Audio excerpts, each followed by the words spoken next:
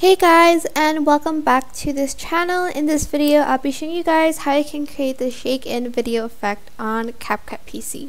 So first you're going to get your video, and on this end bit right here you're just going to freeze that, and then you're going to add in pictures. So this is the first picture I'm going to add, and I'm just going to put it on top like so. I'm also going to go to cutout, and I'm going to select auto cutout, and hopefully it'll delete the background, and I'm just going to put it here ish.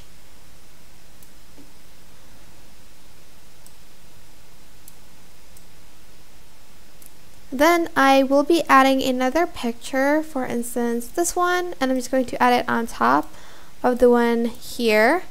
And I'm going to make the duration shorter than that, and I'm also going to select auto cutout for that, and I'm just going to also scale that and put it somewhere in the middle ish like so.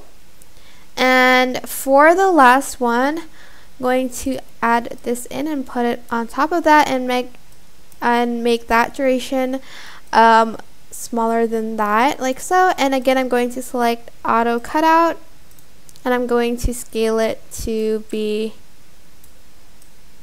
smaller like so. Oops.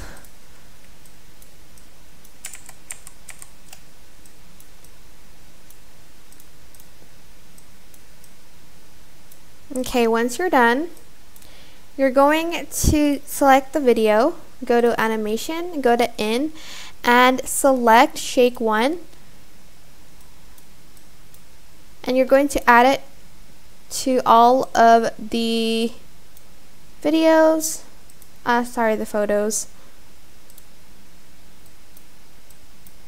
And that's basically it. This is the final result. She's dancing, and okay, that's it really. I hope this tutorial was helpful for you guys. Don't forget to like, comment, share, and also subscribe to this channel if you haven't done that. If you have any questions, just leave it in the comment section down below, and I will try my best to answer them all for you. Thank you so much for watching. Bye!